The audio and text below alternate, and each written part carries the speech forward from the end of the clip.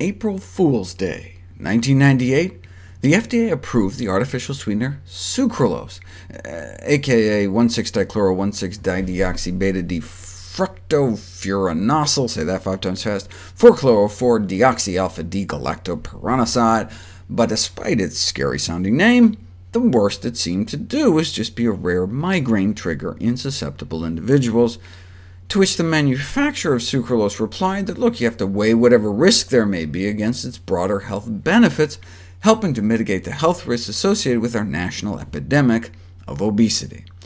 That's what the hope was, to provide a healthy sugar substitute, to provide a sweet taste without the calories or spikes in blood sugar.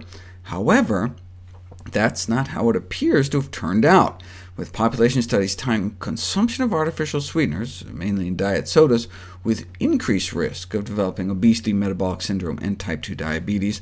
But an association is not causation. You've got to put it to the test.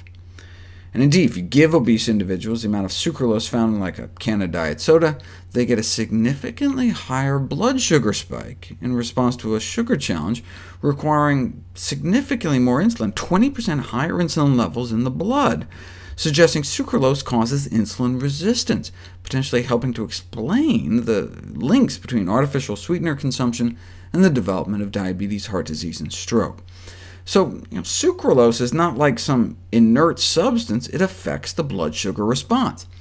But how?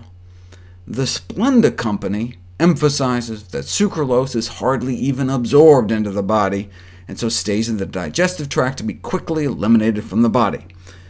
But the fact that it's not absorbed in the small intestine means it makes it down to the large intestine, and may affect our gut flora. There had been studies done on artificial sweeteners in the gut bacteria of rats going back years, but there had never been any human studies until now. They tested saccharin, sucralose, and aspartame, the artificial sweeteners in Sweeten Low, Splenda, and Nutrasweet, and found that non-caloric artificial sweeteners induce glucose intolerance by altering the microbes in our gut. The human studies were limited, but after a few days on saccharin, for example, some people get exaggerated blood sugar responses tied to changes over just 1 week to the type of bacteria they had in their gut. Acesulfame K, another common artificial sweetener, was also found subsequently to be associated with changes in gut bacteria. So, all this time, artificial sweeteners were meant to stave off chronic diseases, but may actually be contributing to the problem due to microbial alterations. Some in the scientific community were surprised that even minor concentrations of a sweetener, they're talking about aspartame here, are sufficient to cause substantial changes in gut inhabitants. Others were less surprised. Each molecule of aspartame is, after all, metabolized into formaldehyde. That may explain why some people who are allergic to formaldehyde have such bad reactions to the stuff. Therefore, it's not unexpected that even small amounts might modify bacterial communities. The reports about the safety of aspartame are mixed. All of the studies funded by the industry vouch for its safety, whereas 90% of independently funded studies report that aspartame can cause adverse health effects, and that should tell you something. Undoubtedly, consumers of these food additives, which are otherwise perceived as safe, are unaware that these substances may influence their gut bacteria.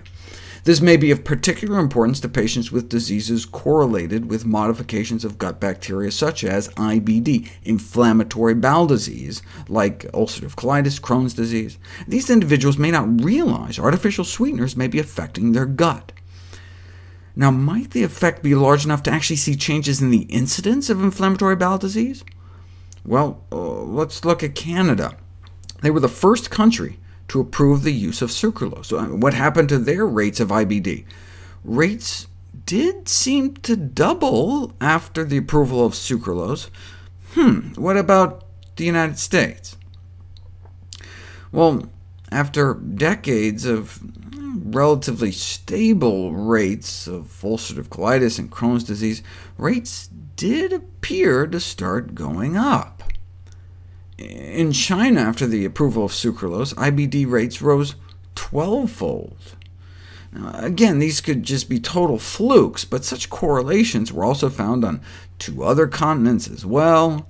The more graphs that you see like this, the harder it is to dismiss a possible connection.